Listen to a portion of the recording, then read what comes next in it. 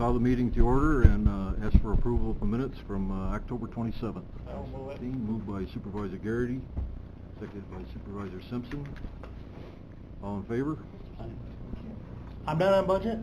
No. I used to be. I guess I can go. You're on the regional planning board. I was just gonna say it, boy. You're up. Dennis, you're on regional planning board. Dennis, you're on. Thanks, Mr. Chairman. Come on, Dennis. Oh, nice to meet you. Hey, Comes Dennis. Doug, Dennis is on the regional planning board. Yeah, to recuse myself after I voted for it. Oh, he's right. Who's up first? Okay, moved by Supervisor Garrity, seconded by Supervisor Dickinson. Get my All in name favor? on Aye. Okay. The first item is a discussion of the 2017 financials, and I'm taking some of this off from the treasurer's report that you should have all seen. The treasurer's office calculates that our fund balance for the end of 2017 is $19,470,000, which is about $1.5 million over what it was for 2016. Part of that is the $500,000 from Siemens, and the other part is basically sales tax. A little bit of that, Mr. Chairman, was coming back to the departments. Right, right. And all of Well, yeah, right. But the additional over last year is basically those two things. I think every year our departments turn back, anywhere from $1 million to $1.5 million, so that's been pretty consistent since I've been doing this. So I guess that's where we start. Our policy calls for 10 million to 16 million. So, but we are using approximately 1.6, almost 1.7 of general fund balance to make the budget for this year work. So, and that's about 1.3 million, a little less for the general fund itself, and debt service is 425,000 plus 203. So. Just it would seem a consistent 2% increase in sales tax revenue to the county is a very healthy, huge number. I think it's almost a predictable number. I would think if you take a 2% inflation rate and you kind of look at kind of our retail base within the county, it would seem as if that number would, always can't count on things, but it would seem to be a consistent thing that should be consistent. So. Supervisor Beatty. Yes, it does concern me though. One bad thing, and it could upset the apple cart lane. If we had problems in Lake George at the actual lake, that could put a huge dent in tourism, and we all rely so much on that tourism dollar. So that's a big. No, and you make an excellent observation, Doug, and the health of the lake is critical to the whole economic pie, and getting this situation resolved in Lake George. Supervisor Dickinson, are we getting close to a new treatment facility for the lake? Depends on how fast you want to go. It's scheduled, they're hoping to start construction 2020. It's a long process. They're working on the plans right now, the initial plans. There's a lot of going on. Part of the problem is that they need to maintain the present plant. At the same time, they're building a new one. So it's pretty involved. They've done a really great job. It's fascinating if you're interested in any of that kind of stuff. With the new stuff they add and how they keep the old thing going until at the end they reutilize several of the buildings. So Yes, where's the funding gonna come? I know the state was gonna kick in like $4 million. Well, it's one of those funding things, the state put up 4.25 million out of, at that point, it was a third of the 17, whatever they thought it was gonna be, it's now up to 21 million. So it was a third of it, but you had to do the plans, you had to get the approval, you had to do the construction, and you had to build it, and then and only then could you apply for that 4.25 million. After you built it. After you built it, it's been certified, then and only then can you apply. So- So it was kind of a slap in the face kind of grant. But then they got another little grant, and then they got some more money, and they're up about 7 million. They've got enough to cover the engineering costs.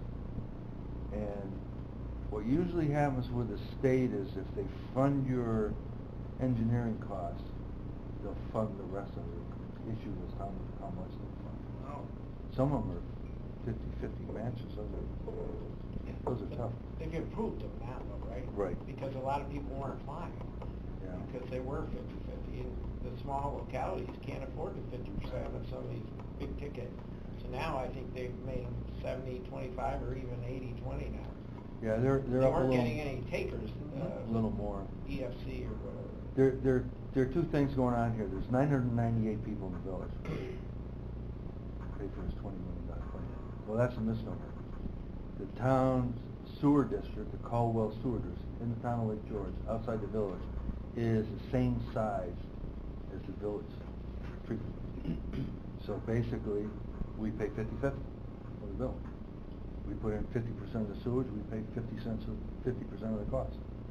So it's a town-village project, but the village owns it, so that they're the ones that get all that.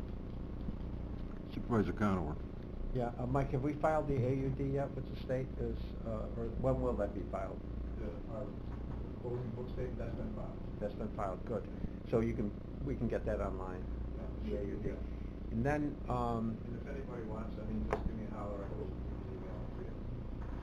and I just want to refresh my memory here. So the borrowings for the projects that we did, the court and college is in this year's budget.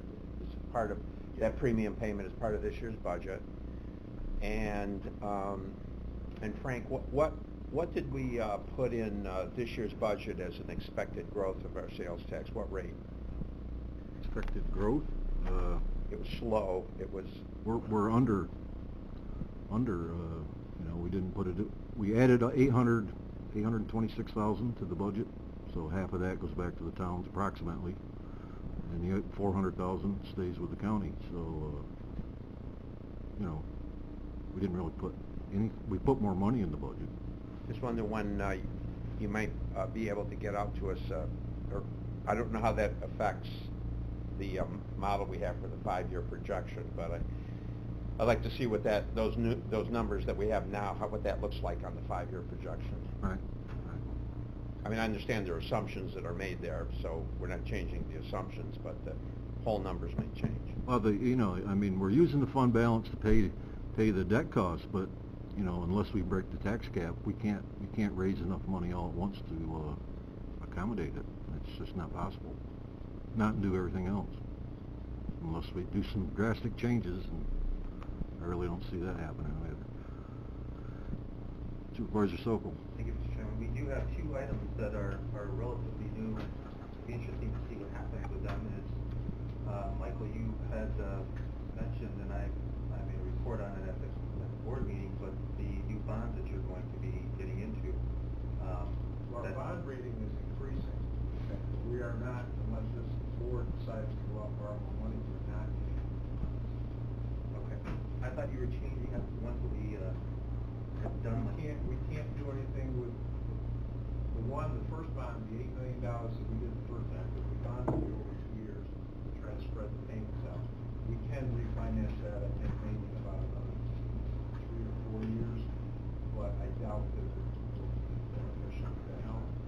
And then the other one is self-insurance too. This is brand new to us. We'll have to see, we're going to get ebbs and flows, but Right. could have a banner year. Who knows? It's possible. Yeah, so we still have to find funding for the $1 million a year payment for the courthouse. We still have to find funding for the $325,000 a year end stuff, correct? Well, we've accommodated some of it, you know, some of it's been incorporated in the budget, but as I say, you can't do it all at once. Not in the current, circumstances. Yeah. And then my other point, though, back to Lake George was, if there's a shortfall in funding, and I know there's specific guidelines to the occupancy tax money, but I would probably be supportive in seeing that we were even going to increase our occupancy tax revenue, not our percentage, but our revenue, once we hook up with Airbnb. If it fell within the legal parameters, I'd like to see us help Lake George, and the town and the village, help fund that sewage treatment plant, the water treatment plant. And in my mind, I think we have enough in that $4 million occupancy tax, which will grow even bigger once we get Airbnb. I think there's a play in there to help, as long as the law allows us to help fund that. That's what I know we've had a short discussion on that before, but I think it makes sense because Lake George is just so vital to this whole county. So I'm throwing that out there. We may, maybe for discussion later.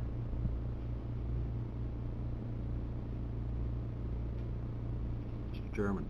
Yeah, I'd like to get back to the budget a little bit here and the specific numbers, that is. So if you exclude the one-time revenue of the Siemens settlement, then our change year over year was how much? Our positive change would be how much? About 800, 700,000, something like that. And I think the point that Chairman, I think Thomas was making was that if we're dropping $700,000 or $800,000 to the fund balance, but we're using $1.8 million out of the fund balance, that represents the gap, is what I think you were saying, was that would represent the gap of where we are in terms of the funding stream. It looks good this year because we had that one-time shot, but it's not. We're still using from the fund balance a little bit more than what we're dropping to the fund balance, I guess is the way I would say it. Or maybe it's not quite dollar for dollar is my point. And I like to see whatever you use out of your fund balance is what you're dropping to your fund balance so that you're not using your savings to support your operating condition. That's the point. Well, that's one of the reasons why that fund balance has been able to go up a little bit, is because of these one-time things that we've had in the last 5 years, and prudent projections on the sales tax. A couple of years it was 0%. Right. It makes some more money. So basically what has happened over the last few years is we've actually been able to put more into it than we've been taking out. But that's a lot because of these one-time things that have come along. You can't depend on those. Those kind of rock, not some.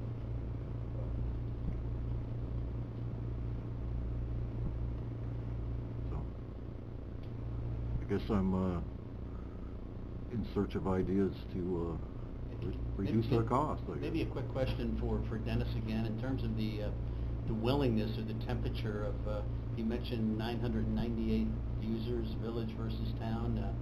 You have properties in the village of Lake George that are significant properties in terms of valuation.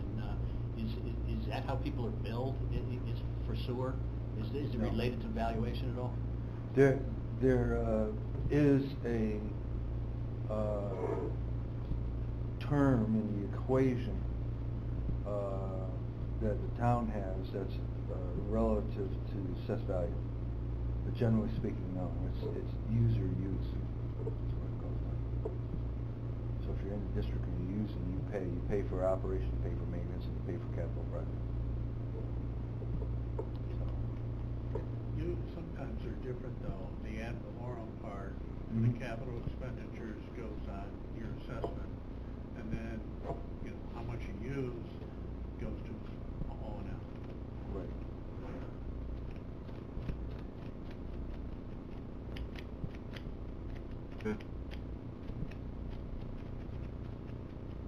Any other comments as to 2017? Yes, Mr. Well, Treasurer. just quick history lesson.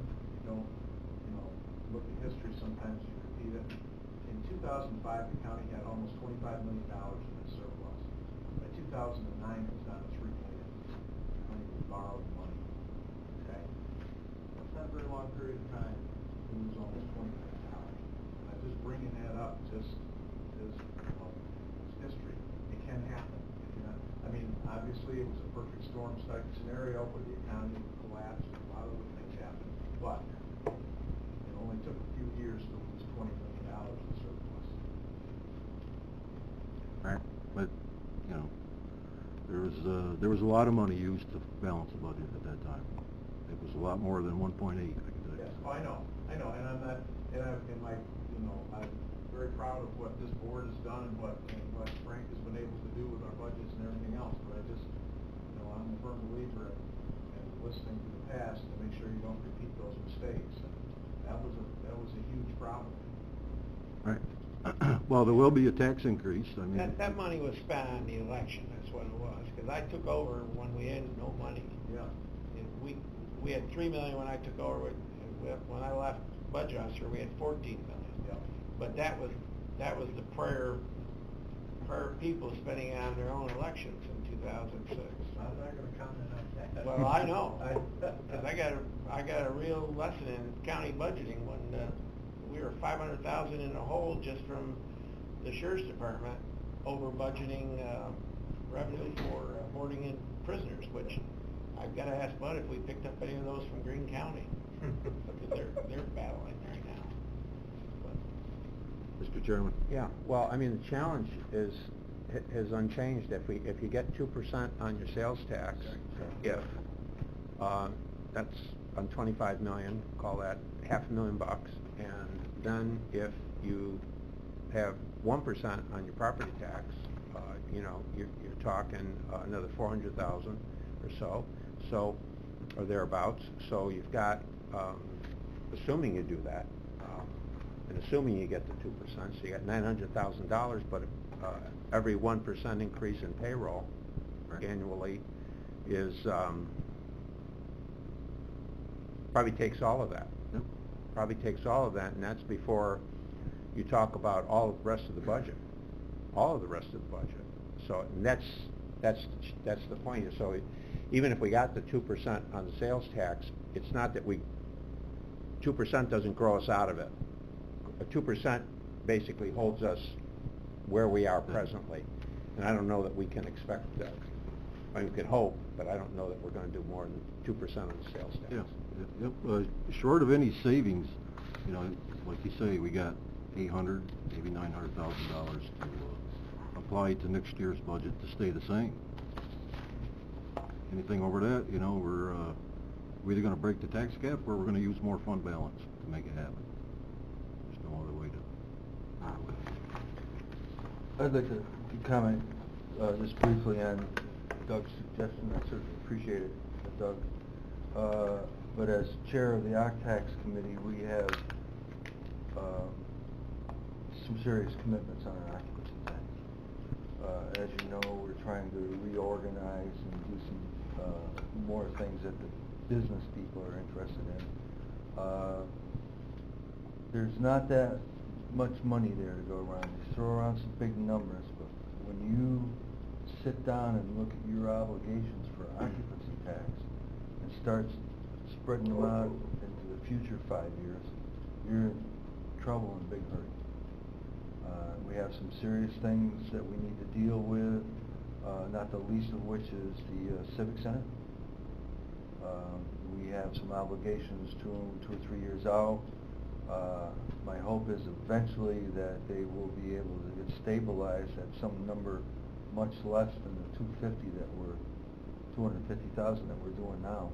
We can't continue to do that. It's just not there. So we're really hoping that when they settle out, there'll be a more reasonable number that we can handle, because they're definitely an asset.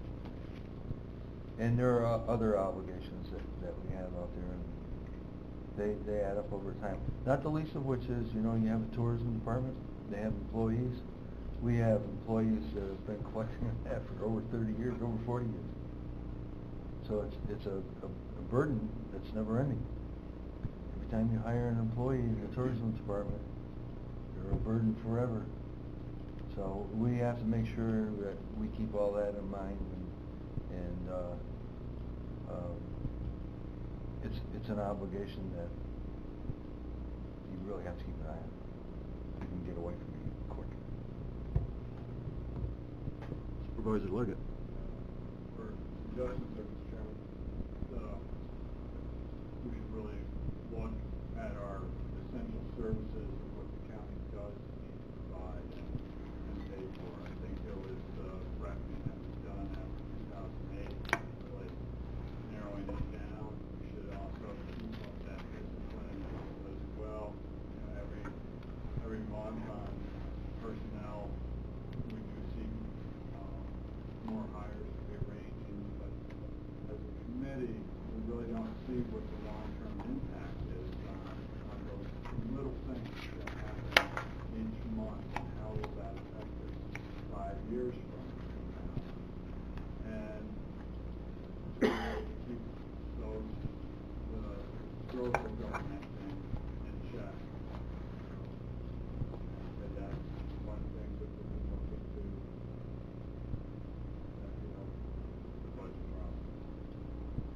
Thank you.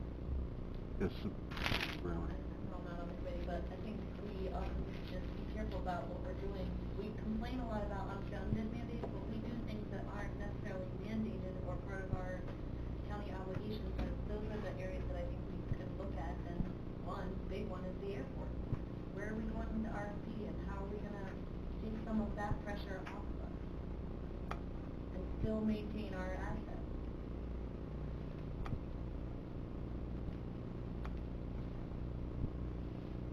Mr. Chairman.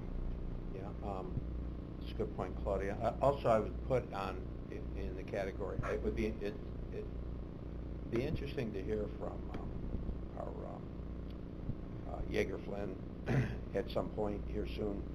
I mean, we went through a period of 10 to 20% increase in annual health care costs. Just to give you some idea, we're like, what, 13 million, 12 million? I mean, huge. It's a huge number on health care. So, About 10. now, while that won't necessarily represent savings, if 10 or 11.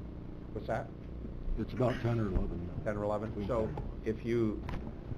if our self-insurance can keep us in the 2 to 3% range, 4% range, as opposed to 10%, while that at least mitigates, it doesn't eliminate, but it mitigates that amount of financial pressure that we were incurring each and every year. It was just, that along with some of these other costs were just, it was really eroded our Chairman, available cash. I could speak to that if I may. I've spoken with Yeager and Flynn in the past couple of days regarding that very thing, projections on our health insurance going forward.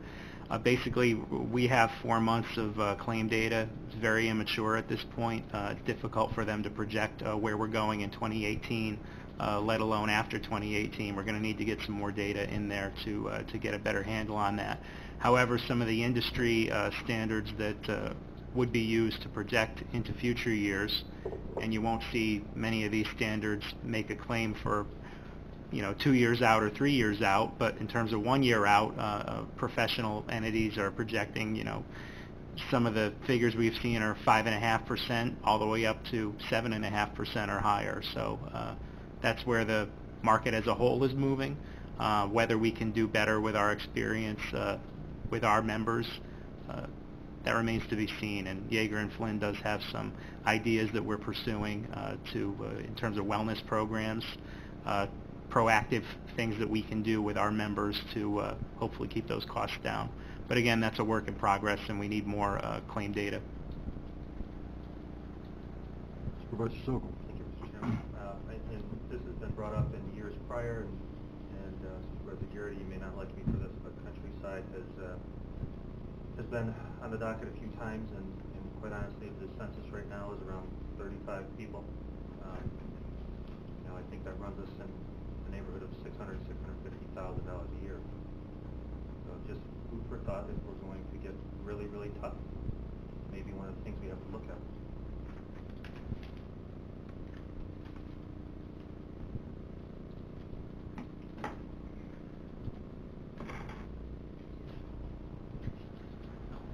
On that point, Yes. I think that's a valid point. I think that Ed has been doing a good job marketing. He's still having some trouble, but I would like to see us give him a little more time to build that presence. What's not that?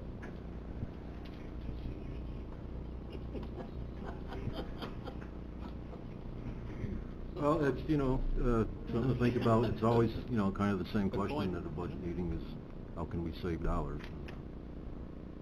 There will be future budget meetings, so, but we do need to conserve as much as we can.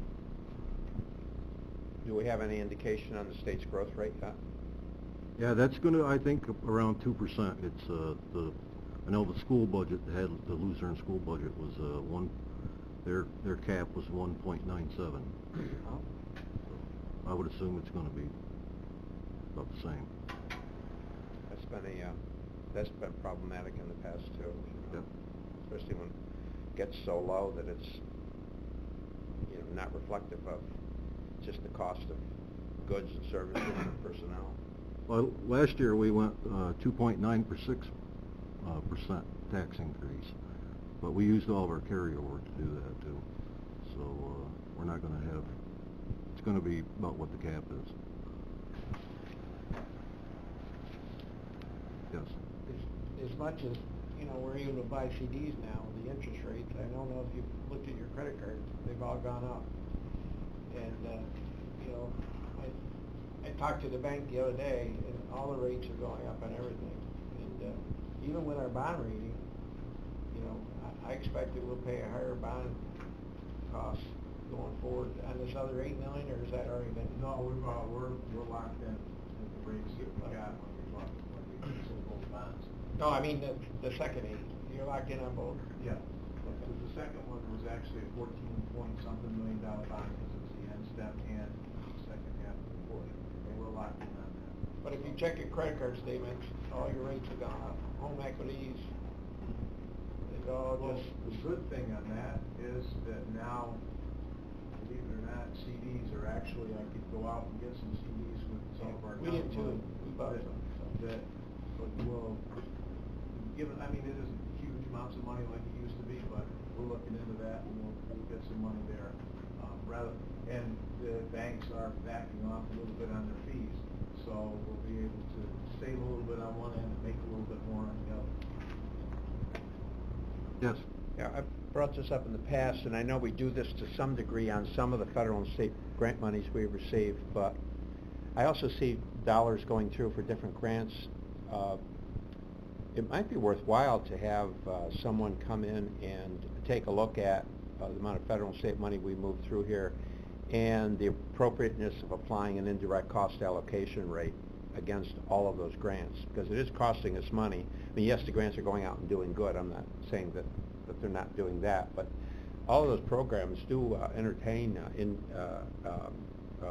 understand there's a cost of doing business. We have our building, our light, our heat, etc., and they do allow for certain indirect cost allocations to be incorporated into the administration of those grants. So it might be worthwhile to have, and I'm sure there are companies that do this that could come in and take a look at that to determine whether we're maximizing on the indirect cost allocation.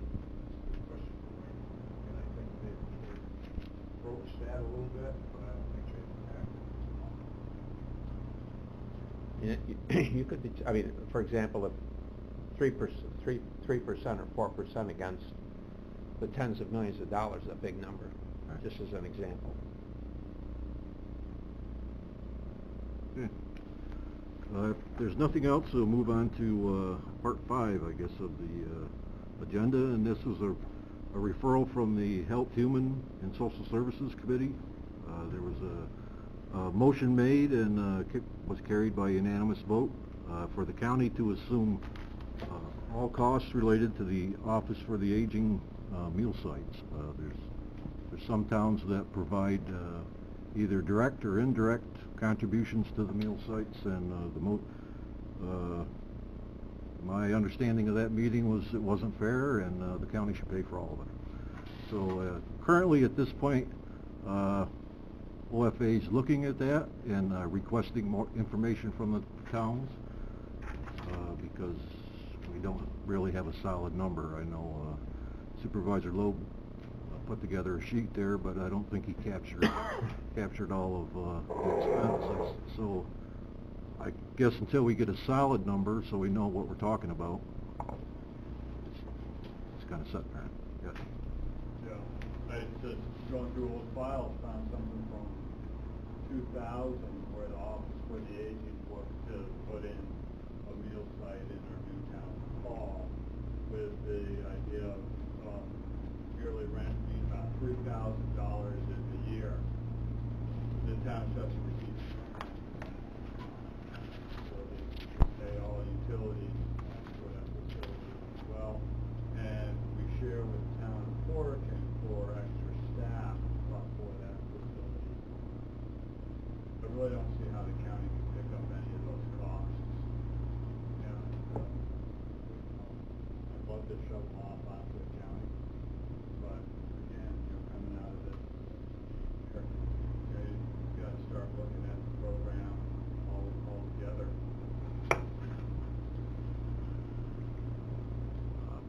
We do spend a lot of money on the senior nutrition program. There's about $638,000 in county dollars, and then there's another $300,000 or $400,000 in grant, different federal and state programs. So it's about, I think it's around $1.3 million total. It's $1,025,761 is our gross, and as Chairman said, the county portion of that is $638,000, which is about 62%.